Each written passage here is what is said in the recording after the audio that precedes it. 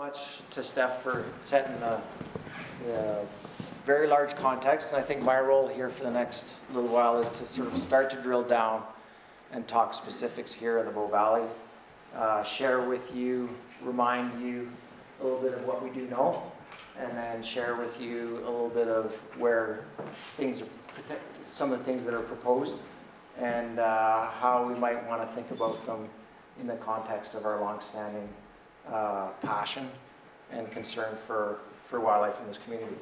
So I see a few people in the crowd that I recognize, but probably the thing that I really love about tonight is I see a lot of people I don't recognize. So first of all, thanks so much for coming, and I also see a really nice cross-section of demographics, all ages, and that's really nice to see as well. So I'm going to spend just a couple seconds here introducing myself. I've been a biologist in the Valley for 25 years. I did help write the Bow Corridor Ecosystem Advisory Group Wildlife Corridor and Habitat Patch Guidelines, and those were reviewed in 2012. And a lot of basic principles we talked about there have only been confirmed over time. And so that was a multi-agency effort that Canmore then adopted in the town of Canmore in their municipal development plan as guiding principles for how we need to conserve corridors and patches over the long term. I'm a full-time biologist with Parks Canada. I'm definitely not standing up here with my Parks Canada hat on, but I think it's important to know that that's how I make my living. And I am definitely up here not representing anybody. I have no clients, and I think it's really important to know that I'm one of you. I'm one of many residents in this community that Steph laid out that really values wildlife, and I'm up here simply because I'm concerned. And I think it's really important to emphasize a little bit what Steph said about this being a huge part of the identity of our community. We know a large part of the reason we live here is because of how much we value wildlife. We also know we're living in a valley that's the most developed place in the entire world where grizzly bears still exist. And I think that should really be a red flag for us. We are very close to a threshold that nobody can ever truly identify where that pinpoint is, where it's going to no longer be possible, but I think that's the context that we have to be thinking about all of this stuff in. We know we're a community, and again, through good leadership through our municipal council and past decisions, we're a community that does value this concept of wildlife corridors. And kudos to the town of Canmore for for me to sort of stand back and now see the town of Canmore arguing not arguing, but trying to protect a shared wildlife corridor with the adjoining municipality and going to the municipal government board to ensure there's continuity between the two jurisdictions, and that all the investments that the town of Canmore has made in wildlife corridors continue and aren't cut off by decisions that are made in the MD. I think that's, for me, that's one of the largest signs of progress when, 10, 15 years ago, like Gareth said, we were going to town council meetings and for the first half of the meeting explaining what a wildlife corridor was. So it's just great. We also know that there's quite a bit of data out there, and I'll just spend 1 minute orienting you on this map. So this is from a Province of Alberta report. It's not great light, but it's wolf backtracking sequences, winter 1998 to 2007. So in yellow you have these sequences across the property, the Three Sisters property, and then this is, down here is the Winton Valley, this is Dead Man's Flats, this is the Bow River, this is the Trans-Canada Highway, and so you can see in the opaque, shadowy green, here is the designated wildlife corridor as it exists up to here. This is a proposed wildlife corridor. You'll also note there's a disconnect, and I'm going to talk a little bit more about that as the night goes on, but basically the message here is there's been a lot of work done in the valley to identify where wildlife do go.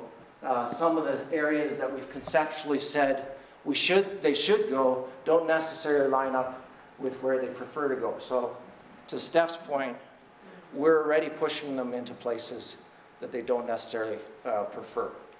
And this slide is pretty much the same story. These are grizzly bear GPS locations. The yellow ones are non-berry season, so that would be fall and spring, and then the orange ones are berry season. And you can kind of see the pathways come around the end of the Wind Valley and Wind Ridge. And you can see, again, here are designated corridors and where we're proposing corridors should go, and yet the preference is in other areas, and it's usually in these lower lying areas and lower slope areas. And we also know that we did have a very collaborative process back in 2002. It was around the wildlife corridor that's currently around the unfinished golf course, and a lot of work went in from a lot of people who are in this room and several people who aren't. And part of the thing that came out of that report is exactly what I just said. You know, these designated corridors aren't necessarily lining up with, they were kind of drawn where around to avoid where proposed development was. And so there actually was quite a bit of work done to improve the corridor around the unfinished golf course.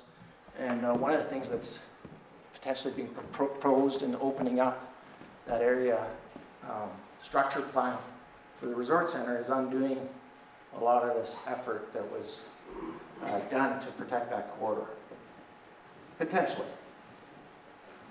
So this really, if we boil down the critical wildlife corridors in this valley, they come down to slope and width, and then human-wildlife conflict.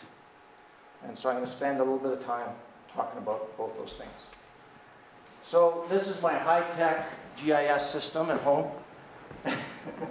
It's Google Earth. So now we're looking at the valley as if you had started hiking up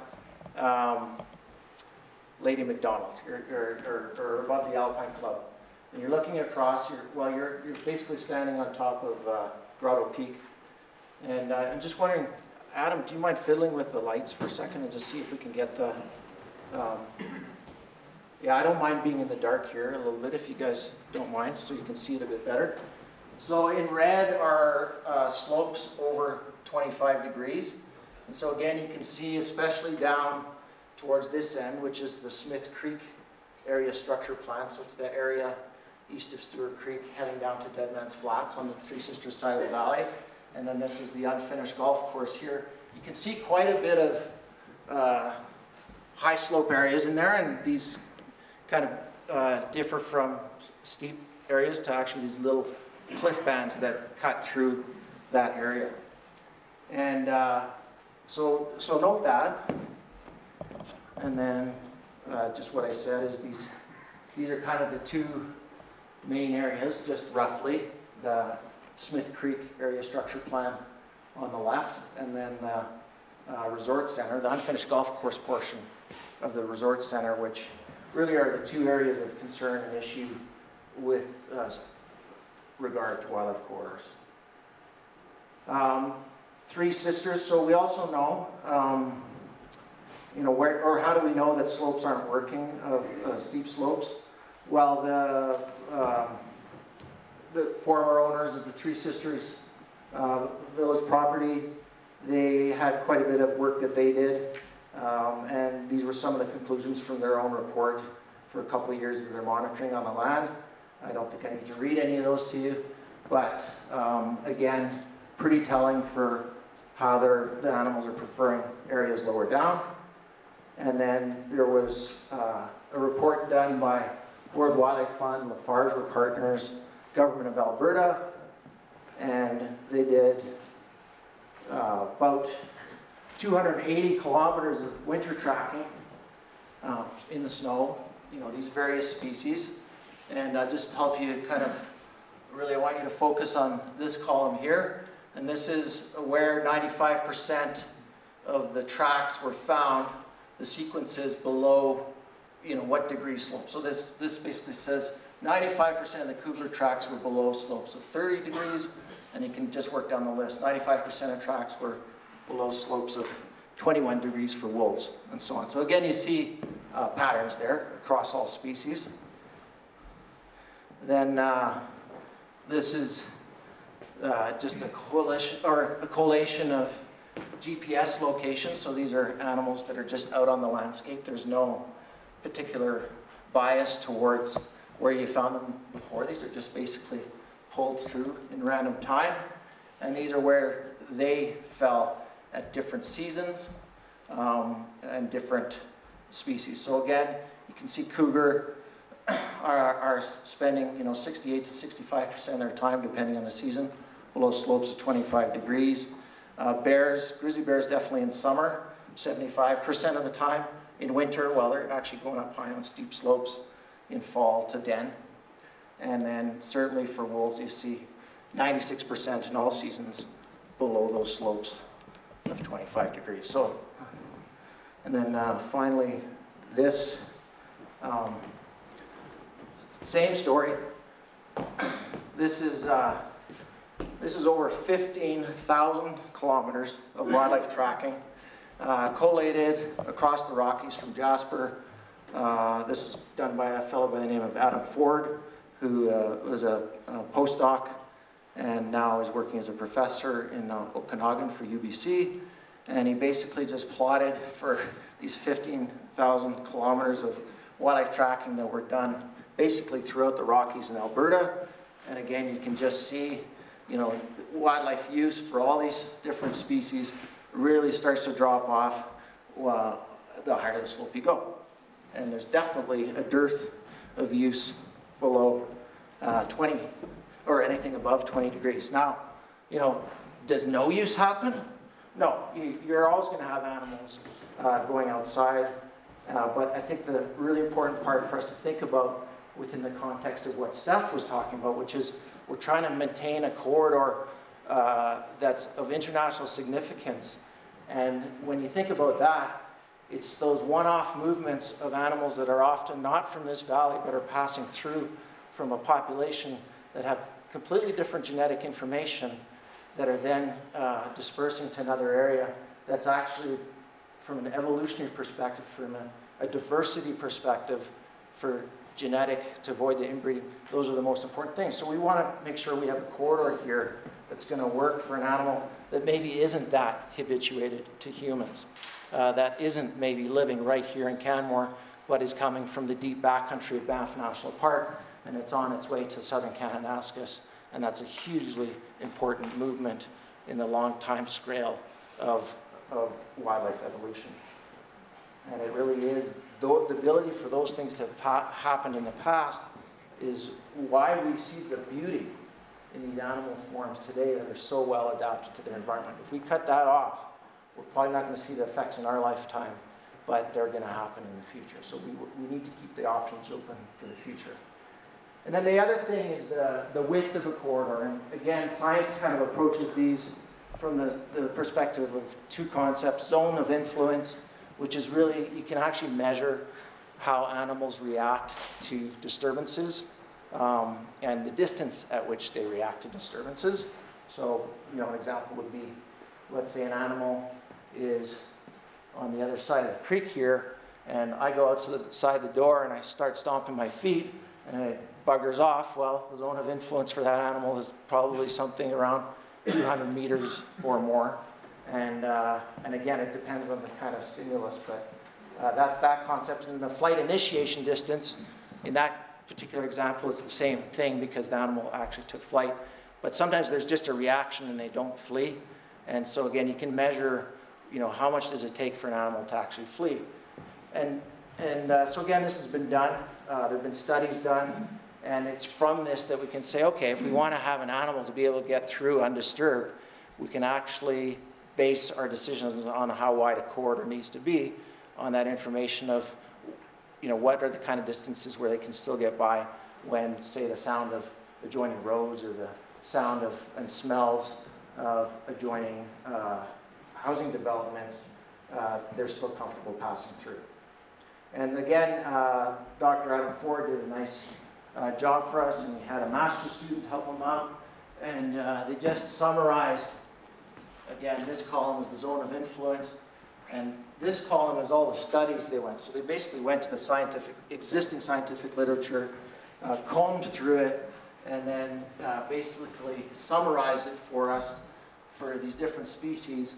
And I don't need to read you those numbers, but basically from that, came up with the conclusion. So again, it isn't them, it's not them going out and looking at a few tracts on the land. I mean, this is extensive, wide research, and they basically said for wildlife corridors, you definitely want to be thinking about something over 450 meters. And, as we saw, you definitely want to be thinking about something under a slope of 25 degrees. So, those Bow Corridor Ecosystem Advisory Group guidelines I was talking about that we worked on, if they were to apply on Three Sisters property, and they don't, there's a kind of a clause in those that said they didn't apply to the Three Sisters property. But if they were to, and we were following them to T, the actual width of a corridor has to increase as the corridor length. And that's kind of just basic intuition. As an animal travels along, the longer it's traveling in a constricted area, the kind of more room you have to give it because it's spending more time, rather than if you think of some of the highway underpasses in Banff, it's just a brief bottleneck, and they're probably not comfortable when they're going through there, but it's quick and it's over and it opens up and they can relax again. But when you're talking about an 8-kilometer long corridor, if you were to go to follow the guidelines of the BCI, you'd be needing a corridor that'd be somewhere around 800 meters wide. So, I think from my perspective, this idea of a 450 meter wide corridor is already somewhat of a compromise from what the guidelines that are kind of our ideal guidelines would dictate. So those are the kind of rough guidelines if you had to kind of wrap your head around numbers. And lo and behold, back in 2008, this is it wasn't public until the previous owners of this same property went into receivership, and then this appeared in a court report. And this, so again, now you're kind of looking, you've flown off Grotto Peak, you've got wings, you're hovering right above the Three Sisters corridor. Here's the Trans-Canada Highway, here's the river, here's the existing development to Three Sisters. This is the unfinished golf course here. Here's the Stewart Creek golf course. And you're hovering over, and so this is basically one area that we're talking about. This is the Smith Creek area. This is the corridor gap, or the disconnect, if you will. This is the proposed Wind Valley corridor. This is the old 1998 corridor.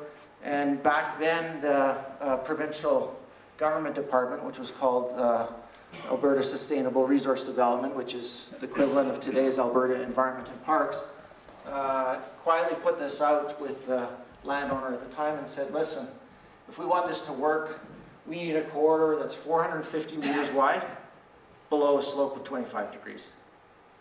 So there's tremendous alignment there. This is what the province said in 2008, and it really hasn't changed at all.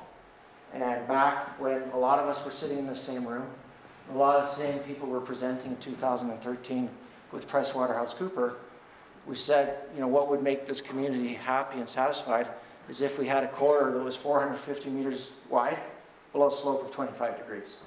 So it's definitely been a very consistent message, and it's been a message that I think the current landowners who own this property before 2008 and have definitely been engaged in the community would have been well aware of when they decided to purchase it out of receivership. I mean, these are people who are tremendously successful business people. They do their research, and this isn't a surprise. Karsten, is that corridor the light green, dark green, or is it the red line? Yeah, so the red line, so the proposed corridor by the province back in 2008, and what it would look like if we were to have 450 meters below 25 degrees. The corridor would be down the slope, and this would be the bottom end, would be the red line. And what you're seeing here is not the current development proposal. We're not sure what the current development proposal is, but these lot lines and so on are the previous, or the landowner at this time, it's their schematic. So don't pay attention to those. So those aren't even developed yet? No. Okay. Yeah, there's no development in here. Yeah. Yeah. The current development, which is currently cleared, and Jessica, you can correct me if I'm wrong, it basically comes to around here. Yeah, and that's, you call it... I don't think that's the accurate across-valley corridor. No, yeah. Either. Yeah, and I'm going to talk about that in a minute. I wouldn't be able to comment. Yeah. Okay. All right, so I'm almost done here, and we can open up to some conversation. So what does that red line look if we fly back over to Grotto Peak? We're moving around tonight. And again, you know, within the schematic of where the current corridors are mapped, well, the 450 degrees or 450 meters wide below a slope of 25 degrees, it isn't perfect, but that basically is what the proposed Wind Valley corridor is. And, you know, it's pretty good. This red line is basically that red line. So what we would need to see is the corridor come down to there, and then over on the, to keep with what with the hard core. And then this is roughly, so again, I was actually sitting on the community advisory group for the current development to help them come up with an idea. And I stepped away from the process back in the spring. But at the time when I stepped away, and according to some maps that I've seen, this is the currently proposed corridor, so down to the yellow line by the developer. And so the conclusion is it's pretty darn close. How close? It's basically 100 meters. So kudos to the developer, and I know this came through some previous discussions with the province, to bring it down from here. I think we have to recognize that that involves private land. So there's a cost to that, to the developer. We also have to recognize that there have been negotiations with the province to swap land out to compensate in some of these lower parcels closer to the highway. I think that's a good thing, to concentrate the development down slope so we keep the corridor. We're close, but again, if we're going to stick by these tenets that Steph was talking about at the beginning, which is the precautionary approach, to really go with an approach that we are much more confident will work over the longer term, we need to push for that extra 100 meters. So, sorry, are we now talking about between the yellow line and the red line? That's all we're talking about on this specific one, yeah. Yeah. Yeah. Yeah, sorry if you're not following me. It's great to have the clarification, yeah. Is that pretty clear to folks? Okay. And so let's just jump over to the unfinished golf course now. And this red line is really what was negotiated back through that 2002 process in terms of a buffer for this corridor, recognizing that a large portion of that corridor is pretty steep, and you have these incursions. So there was recognition that this was going to be developed as a golf course, and they started. That golf course is a seasonal use, and so you might have some of that seasonal disturbance from people, and you have these animals affected by that zone of influence. But for the winter, this could effectively buffer this corridor, which wasn't deemed to be adequate on its own. And that was a line that was decided. And again, it's not exact. This is homeschool GIS out of Karsten's basement. But this basically was said, you know, over the long term, maybe you could have some golf cabins here, but this needs to be kept open as a buffer for the wildlife corridor. So again, you know, the current, we know that there's interest in the current landowner in considering development on that entire unfinished golf course with various forms of housing pods. So again, what's the difference? Well, in this particular case, that's kind of where the developer was proposing the line, is on this side. The difference between that is about 350 meters. So it's more significant. I wouldn't say it's any less or more important. You know, we think about these things as a whole. We're talking about wildlife movement corridors. We're an animal basically could be entering from the Banff National Park end and exiting on the Kananaskis end. And you need to have some good conditions throughout for it to work. It's a continuity issue. All right, so that's what it looks like as we zoom out. Those differences are really what things are boiling down to. Now I just want to briefly take you to another part of this. And so this corridor, which is meant to provide animal movement across valley, coming into the Bow Flats area, which is a pretty rich area along the river. This corridor got adjusted pretty recently. There's the wildlife underpass, Stewart Creek underpass. There's about 600 animal passages there of all species happening per year, according to the province's data. This corridor got adjusted pretty recently through a process where that underpass got centered, if you will, and it allowed development into this edge here, so long as it was moved out this way, and that didn't meet with a lot of opposition. Since that time, well, really no opposition, and I think that proves, and it proved to town council that when there's a good proposal and people believe it's sound, it can actually go through quickly and without any concern expressed. And I think the current developer can agree with that as well. But what happened since then is the 2013 flood came through, and we got a whole new map that we need to work with called the flood risk map. And it turns out that flood risk comes down into the, it closely follows where the, now let me just think this through, make sure I get this right.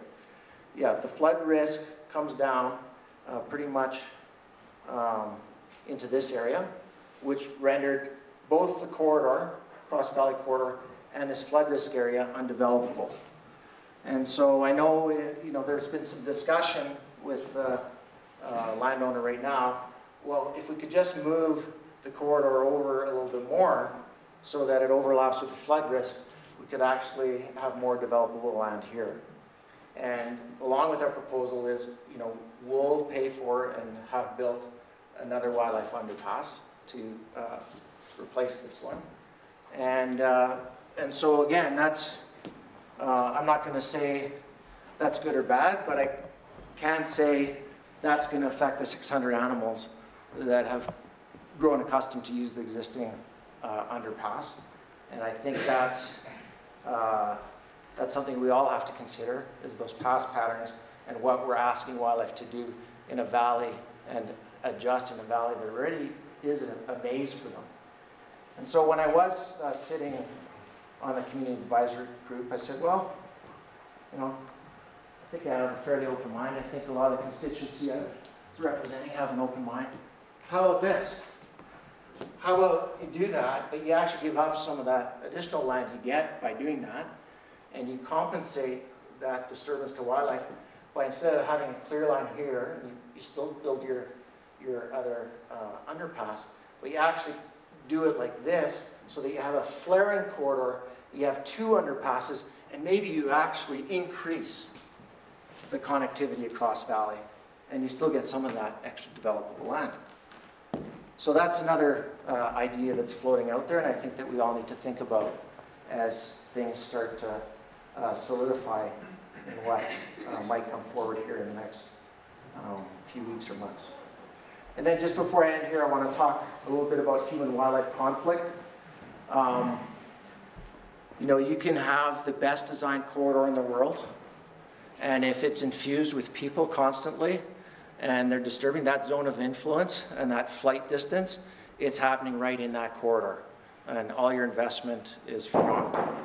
And so something we have to wrap our heads around in this community, and we already have started, is training ourselves and being able to constrain ourselves and realizing that we actually do have to when we set aside a wildlife corridor, it doesn't help to just draw lines on the map and say we're not going to develop in it. We actually have to monitor and regulate our own activities.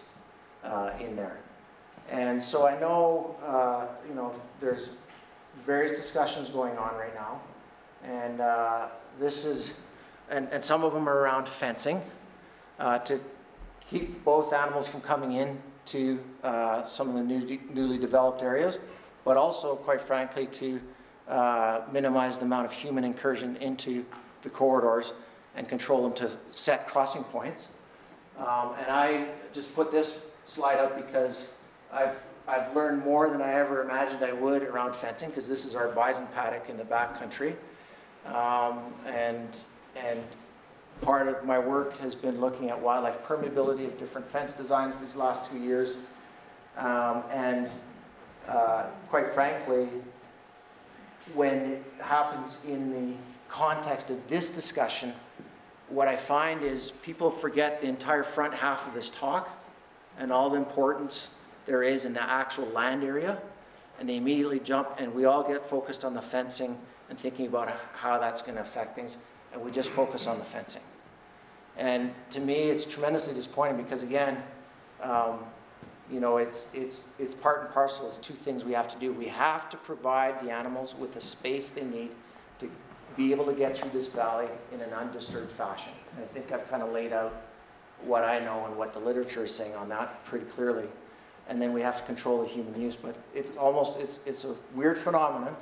I think it has something to do with human nature, but as soon as the fencing stuff gets mentioned, it's like the first half of the conversation just vaporizes. And we need to talk about these two issues and come up with solutions together, because otherwise neither of them are going to work. We can do our best effort at either one, and it's not going to work. So I'm not going to say what I suggest is a good or bad thing. The human use issue is definitely one we have to tackle. What I've been disappointed in this conversation so far with the developer is that there has been a suggestion of, it has been the emphasis on the human wildlife and a bit of a de-emphasis on how do we merge those two, that yellow and that red line, how do we bridge that gap? And I think that's almost the first conversation we have to have. We need to figure out where the line is and then decide, okay, is that going to be like a hard boundary? Is it going to be a soft boundary? What are we going to do? What's that line going to look like? And Golder was the consultant with the previous landowner, which was PricewaterhouseCoopers when it was in receivership. And PricewaterhouseCoopers, for those that didn't know, they actually put forth a proposal that Golder helped them work on and did environmental assessment for, and it included a proposal for fencing. The proposed corridor alignments were different, but there was this fencing. And there are a lot of questions. The town actually hired an independent consultant to kind of look at the Golder report and say, you know, is this good? Are there questions that remain unanswered? And it turns out around the fencing there was a lot of unanswered questions, and they included who will pay, who will maintain it. It's tremendous cost. The fence that's being replaced in Banff, you've probably seen it if you've driven to Banff lately. That's in, I think it's a $45 million project this year alone. I'm not suggesting that's what it would cost for this, but it's pretty big cost output, and that's a maintenance project, right? There's an existing fence in place, and it's 30 years later now, and it's a maintenance project. So if we're going to do development that requires fencing, what's that future burden of maintenance? Where's that going to fall? Who's going to pay for that? Who will maintain it? What happens if animals get in? I've spent a lot of my career as a park warden. I've gone to a lot of calls. We have a 24-hour shift, 7 days a week. I've been called out at night to deal with elk, bears, you name it, that have got on the wrong side of the highway fence in Banff. And it can sometimes be a pretty stressful experience, both for the responders and the animal, getting them back on the right side of the fence, and it can often take a team of 6 or 7 people once you bring in traffic control. It's going to happen. You can build the best fence, and it still happens. Grizzly bears can climb those fences. What's going to happen if it happens here? And then who's going to be liable if something goes wrong? And what about the existing golf course? Is that going to get fenced too? And you know, like once you start building a fence, where does it end? Is basically those are the questions. And will it actually deflect wildlife into other unfenced areas of the town? You know, when Banff Park started the highway, they did it in phases, and we actually kind of moved the problem down the valley a lot of the time, and wildlife just went around the fence at the end and then got hit there. And fortunately, over many tens of years now, it's been completed all the way out to Lake Louise, and there's good use of underpasses and overpasses. So those were questions not raised by me. Those were actually questions posed by the independent consultant. So I'm done here, but I think the key message from my standpoint, we're going to open up to discussion, is, you know, in the coming weeks and months, we need to measure all the proposals that might come forth against that 450-meter red line. That's, in my opinion, that's the standard we need to pursue, and we need to ensure that the hard work of that collaboration, even though it was 14 years ago, the basic principles of flight distances, zones of influence for animals, none of that has changed. That buffer that everybody works so hard for, it hasn't turned into a bad thing. It's still a good thing. So thank you very much.